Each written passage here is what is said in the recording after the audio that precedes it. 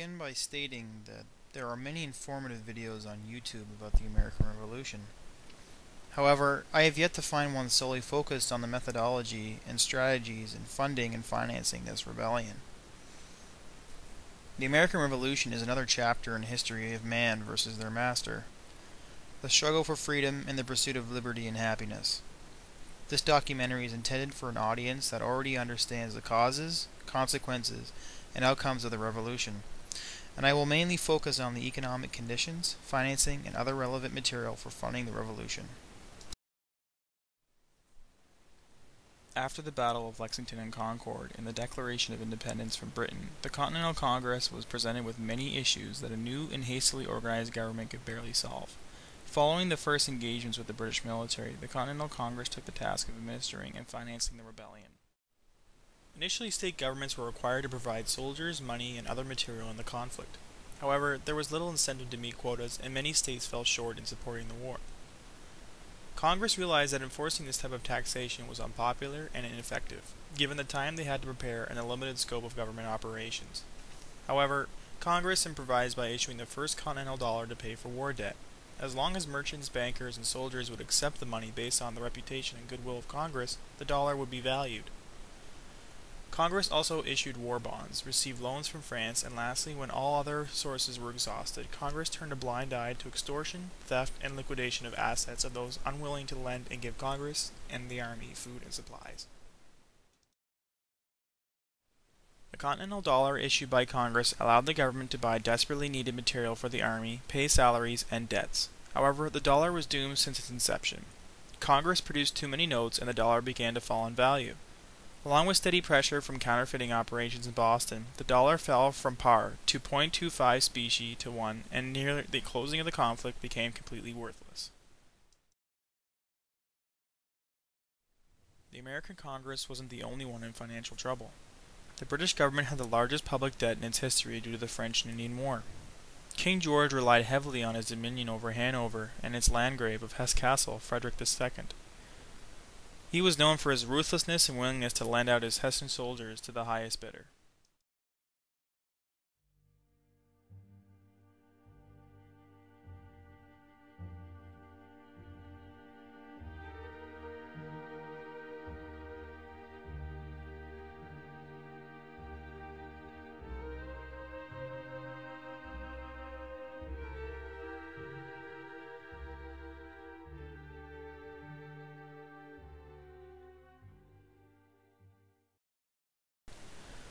The limited success of establishing a revenue source for war expenditures still required substantial resources to fit, clothe, and arm, and feed the Continental Army and state militias.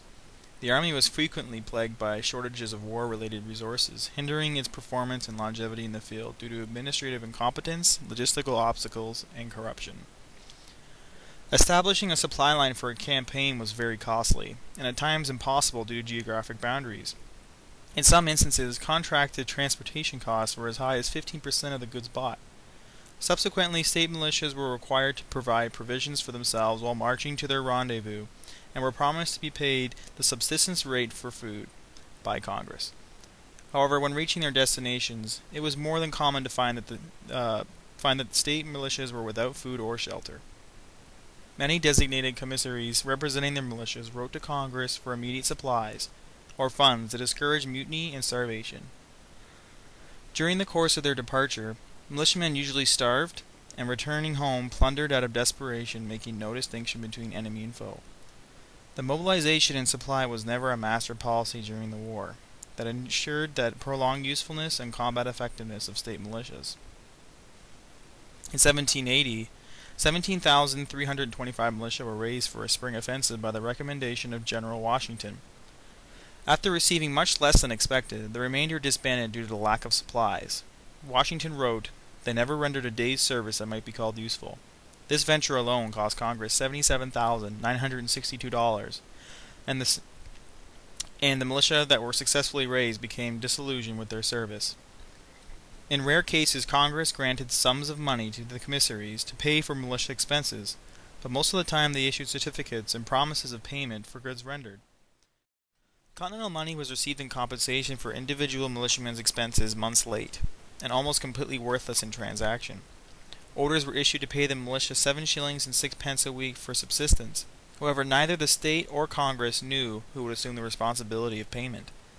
Delays in procuring provisions and payment to the militia exhausted expectations, and forced those who relied on the government promises to return home or starve. By failing to secure a steady flow of revenue into government coffers to pay for the revolution, desperation began to set in. In the early stages of the conflict, individuals were targeted for being Tories or loyal to Great Britain. Their land, assets, and personal possessions were seized by governments or carried off in mobs of patriots.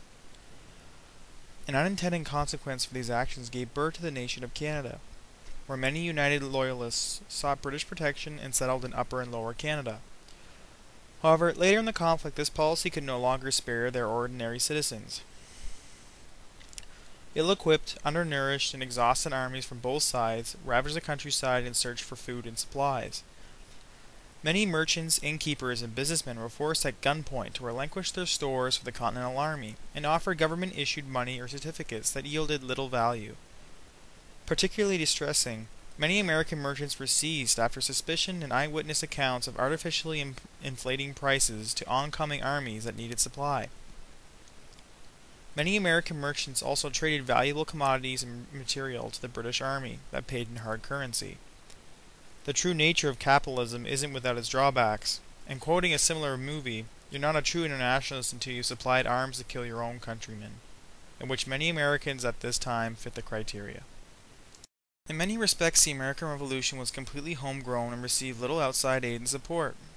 Using their own domestic economy, manpower, and human capital, the young American nation fought the British to a standstill and endured until the British realized that independence was inevitable. The common American culture so often taken for granted is the spawn of this revolution. The free spirit, anti-government, and pro-individuality, the right to bear arms and defend one's home, the right to speak out and pursue one's dreams and aspirations, was a flavor never tasted by the world, which was still dominated by a concentrated aristocracy.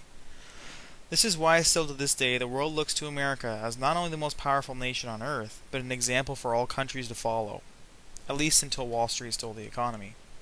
The purpose of this video is to inform on the methods of financing the war. However, the message that all viewers should take away is that the revolutionary Americans forfeited their lives, happiness, and personal wealth for a cause that was a breath away from being quelled and forgotten.